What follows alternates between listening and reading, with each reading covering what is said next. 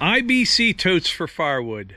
This subject has been beat to death on YouTube. There are hundreds, if not thousands of videos on YouTube on how to use IBC totes for storing and transporting firewood. And most of them are all pretty much the same. You know, how to cut them out, how to load them, how to dump them in your dump trailer. And that is something that I've been trying to perfect, as a matter of fact. I did a video the other day talking about getting a set of rotating forks, because the way I currently do it, you've got to lift them up real high, strap them to the forks on the skid loader, and kind of shake them out, okay? Works okay, but not great, because you're climbing in and out of the skid loader, hooking up the straps, you're kind of banging things around. It's hard on the IBC totes.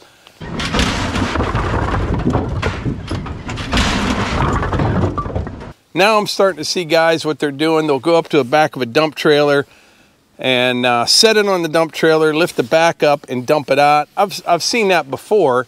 That works for one basket. Once you're trying to put 2 or 3 in the trailer, it's going to get kind of wonky, because you already have wood in there and you're dumping the second one on top of it. It's going to roll one side or the other. It's just not a good way to do it, in my opinion. Now, when I published that video the other day, I was reading through all the comments, and there were some really good ideas and some that weren't so good. Many people said I should just forget about the IBC totes altogether and load right out of the wood bunker with the firewood bucket. Yes, that would be easier. I agree.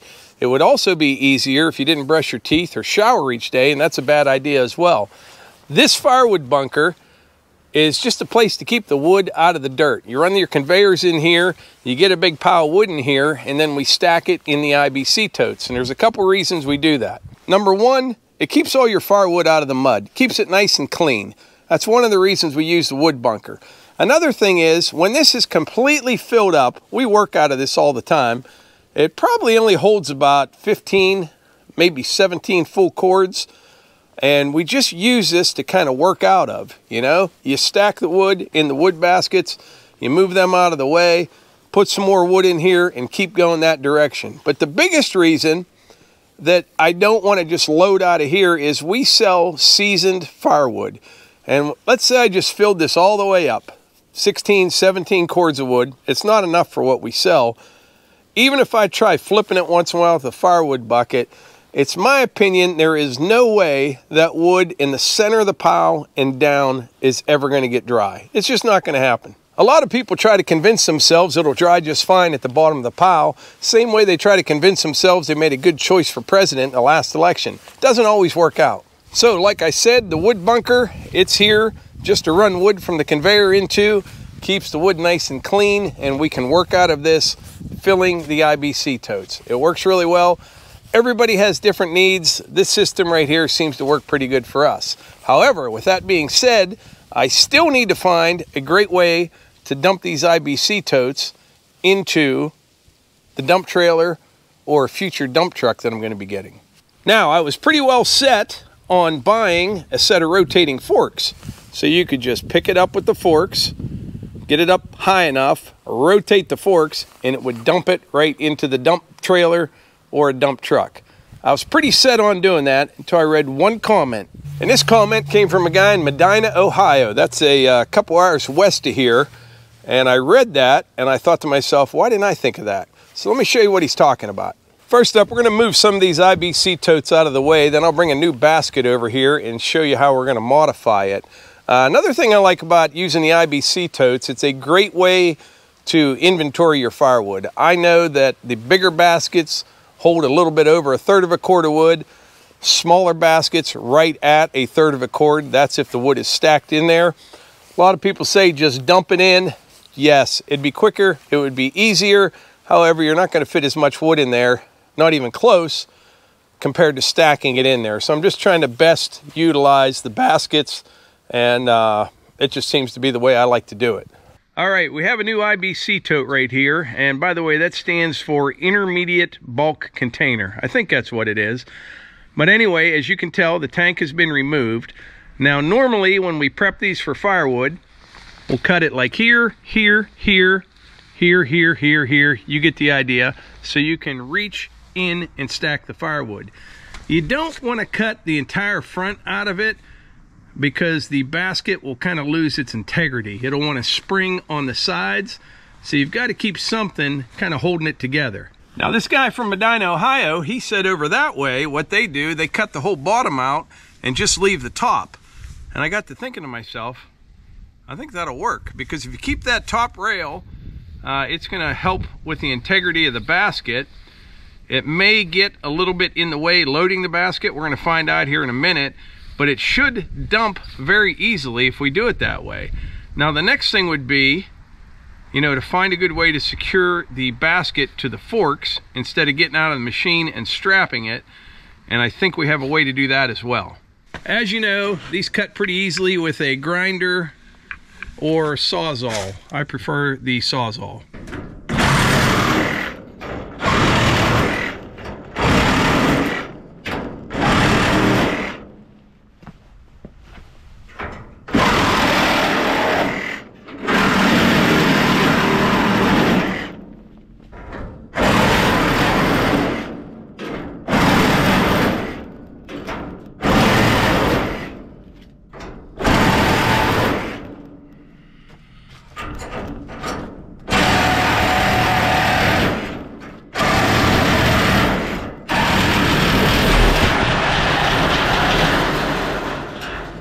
All right, we cut the entire front of the basket out, just leaving this top rail right here to keep the sides from springing. Now we're going to stack it full of firewood, and then we'll dump it out as a test. I hate doing that because I'm just going to have to do it again, or Levi will.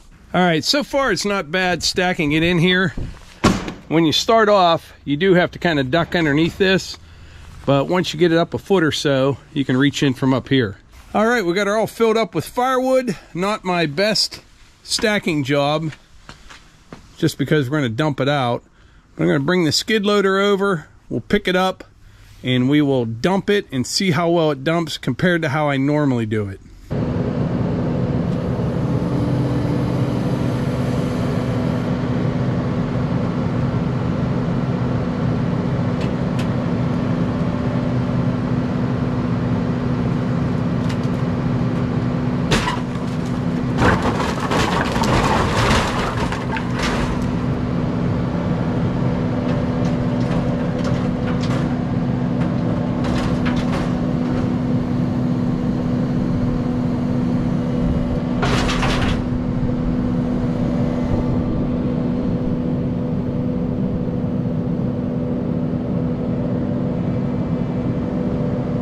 All right, first test, although it wasn't pretty, I think it was hugely successful. Compare that to this.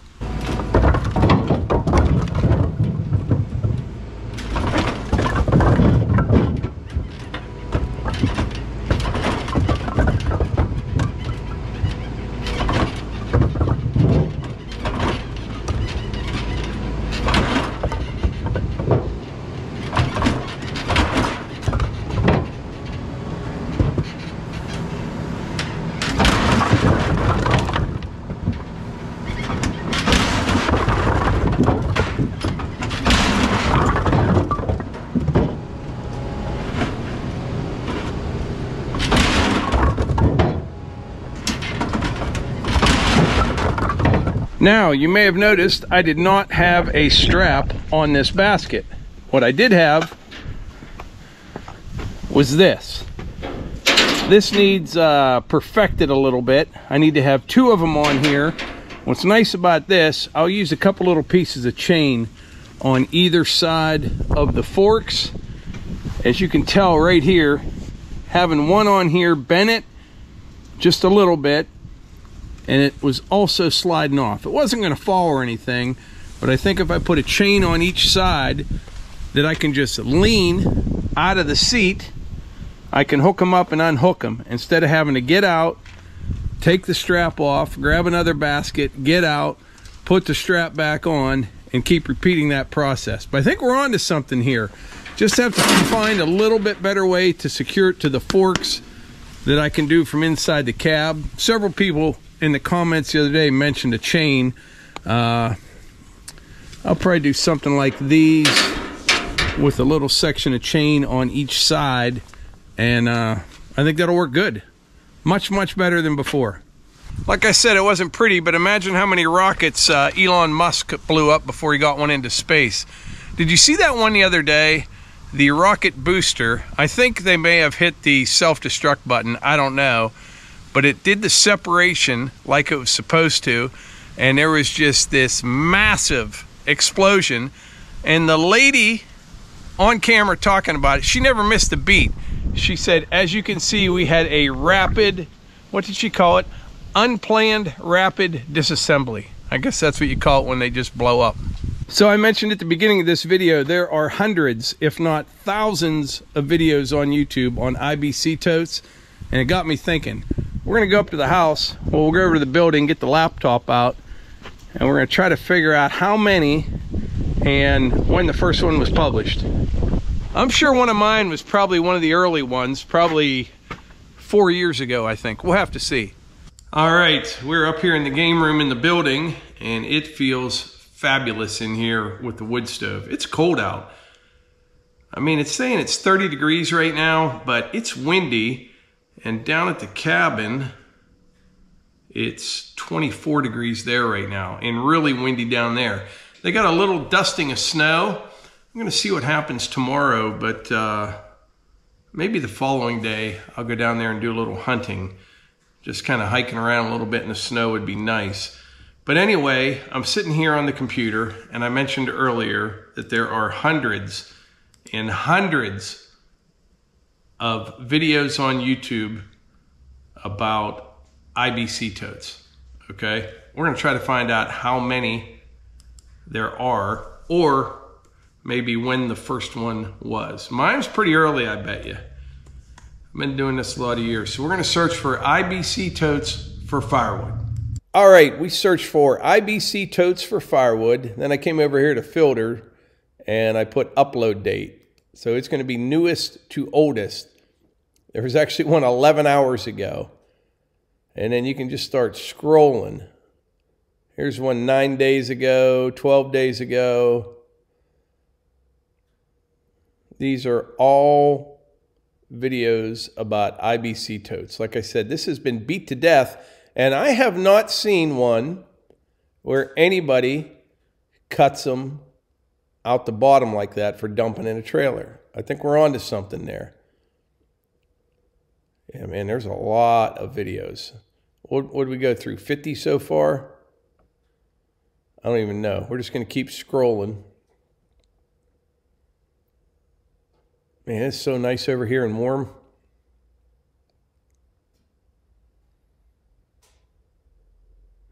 I tell Melissa I'm busy over here. She'll find me taking a little nap-a-rooney on the couch. Like, we're going to speed this up. There's hundreds of IBC Tote videos. I know mine have to be towards the beginning. I don't know who showed me or who told me about IBC Totes from the start. I can't remember. I think it's one of ours. Yeah, stocking up on more IBC Totes. This is me up at my buddy Adam Fisher's place. That was just a year ago. We're only a year into this. Got to go back at least 4 years. We got to speed this up here. I'm just passing them up. They're not even coming up. Still going. We're back to 2 years now. Yeah, a lot of channels, I think when they get, just getting started, everyone has to start, at the bottom.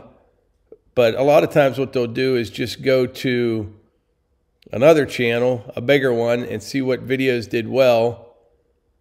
Here's 5 years ago, my little firewood operation, one of our videos. There's Melissa and Piper. That's it. Video number 244. I don't know. I searched for IBC Totes for firewood, and it looks like our video number 244 was the first one on YouTube. Huh. Boy, look how different things were then. Click on some of these videos here. So welcome back, everyone. I used to clap my hands. You see that? And we used to have a Jeep in the Gobi color. I used to have a black F-150. I like that color of Jeep, by the way. It's Melissa helping me lift it off. And then I was just showing how you tear them apart and cut them apart. That was the first one. I'll be darned. But boy, things looked a lot different. I want to find one from down the wood yard. Here, we're heading down there now. Yeah, here we go. This was about the extent of the wood yard right here.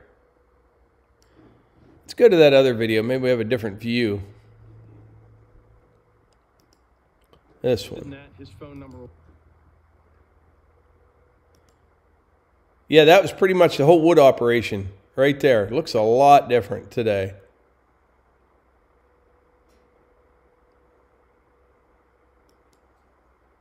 There, see that? The pavilion sits right in here.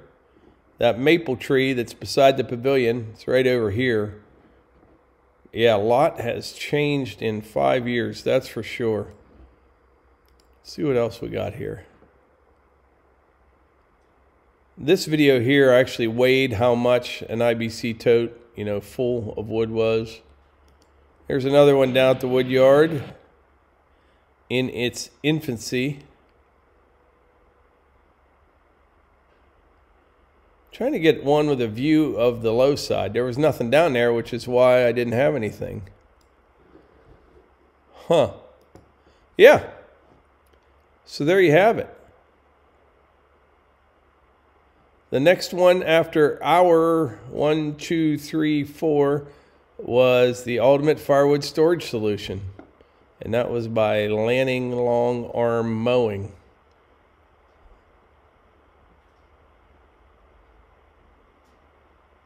Wow. Kind of taking a stroll down memory lane here.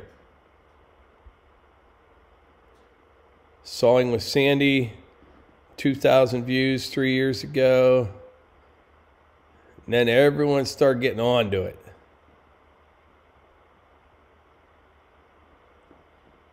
Tons and tons and tons of IBC tote videos.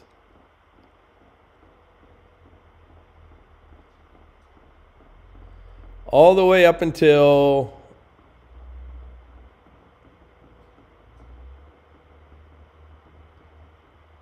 $11 hours ago. So yeah, that's the story on the IBC totes, but the guy that made that comment, I gotta find his name, Joe Gentile, he said, Mike, buy me in Medina. I don't know if it's Medina or Medina. I call it Medina. In Medina, Ohio, they cut opening in the totes reversed. They cut from the bottom up and leave the cage attached at the top. When they go to dump the tote, it falls out of the bottom as they shake it out. I didn't even have to shake that up. That worked pretty good. All I have to do is perfect the chain system on both sides where I can just open the door of the skid loader, reach out, and hook them and unhook them. That's going to be the ticket. So basically, Joe saved me about $8,000 is how much a set of those rotating forks cost. So I appreciate that. But yeah, you get some good ideas in the comments and some that aren't so good. It's just the way it is. But I want to tell you something. I mentioned the other day, myself and Melissa, we both had a cold. My voice is straightened out. I'm feeling totally fine. Still a little bit of a cough. But Hunter, I told you the other day, he's bulletproof. He doesn't get sick very often at all. Very, very seldom. But when he does, he has a completely different approach to it than any of us. He literally just goes to sleep. And it gets concerning. And you can't enjoy it that he's not running around and you got to keep your eye on him all the times. But like yesterday, he slept on and off from 11 o'clock in the morning till about 5 that evening. He would sleep for maybe an hour and a half, get up for just a few minutes. He wouldn't eat anything. I just kept giving him some water on occasion. He didn't even want a pop. Didn't even want a can of soda, which is totally unlike him. And then last night, he slept from 6:30 till 6:30 this morning and went back to bed about 7 till 8. And then he got up and he was 100%. He was just ready to get back at it, ready to eat again, ready to do the laundry, ready to tell us what to do. And he was just back to himself like that. But he does that, and I don't know why. It's probably a pretty good system. We all just probably need rest when we're not feeling good, and none of us do. But yeah, so for about 24 hours, less than that, he just slept and he's right back at it, but he's good now. So I think that's about it for today's video. Like I said, later this week, might try to make it down to West Virginia. We'll see. New grandson is doing fantastic. He made his first trip to the doctor today. All's good there. And I think that's about it. But I appreciate y'all being here, and I will catch you on the next one.